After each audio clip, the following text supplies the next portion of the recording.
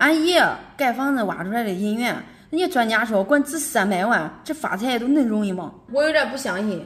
但专家说的信誓旦旦的，这如果真是300万，我回家都把那老宅推了，全部挖一遍。我为啥想不明白吧？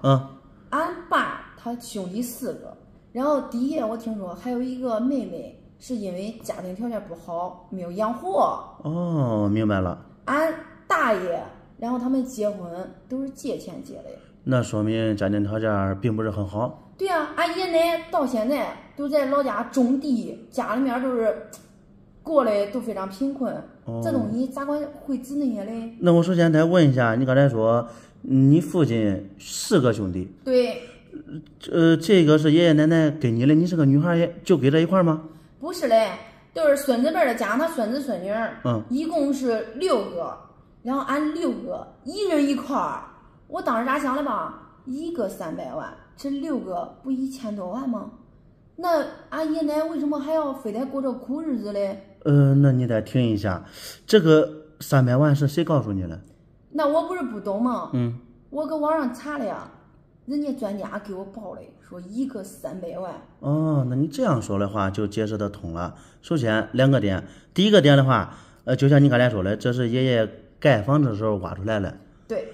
看这个包浆啊，这个深坑绿锈的包浆啊，也确实是挖出来了。因为这个银元啊是9银1铜，银质的话不会产生绿锈，但是里面有一层的铜会产生绿锈，这种只有买地里啊来才会产生。第二个点的话，就你说的网上那些专家啊，那都是唬你的。我给你讲一下你就明白了。首先啊，你看在这个位置光绪元宝吧，就是清代，让咱们正常人想啊，肯定是清代的老古董了，对吧？对啊。这个银元啊也确实是无机文物了，但是在这个位置湖北省照，然后背面呢是龙阳，这是晚清发行的龙阳。晚清发行的龙阳啊有非常多种，就这一种湖北省的最便宜，因为湖北省啊发行的量非常大，这是一个原因。第二个原因就是湖北省的龙鳞都不这么好，它的龙鳞朝上非常容易磨损，在我们行内啊也被称为泥鳅龙。但是你别小看湖北省，湖北省有一款银元啊，就是龙面两侧有个本省2个字，那个非常稀少，所以说它非常高，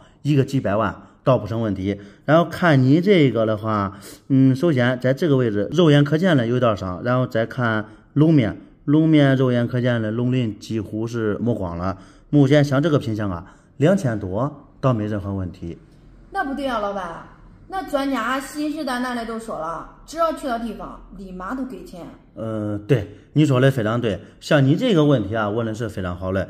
有啥说啥，刚才你就说了，你会在网上查资料，对吧？对啊。那说明你这个思想啊还是非常好的。就我刚才说的2000多和专家说的300万中间差了是不是很多？对啊。这样的话我们双方啊肯定有一方说的是不对的。那是的，对不对？你可以拿着就你这一枚湖北龙去别处问问，看大家都这么说，可千万不要被巨额财富给蒙蔽了双眼。实在不行的话，这个是湖北龙光绪元宝，你可以按照它的样子，你去别处买一个，看看别人说多少，对不对？那我看你说的比较靠谱，你把我问的所有问题全部都解决完了。对，他不是我给那个网上专家啊，他光跟我说去了都给钱，去了都给钱，说的啥稀世珍宝，只要你来立马都给钱，就是不给我说我问的问题。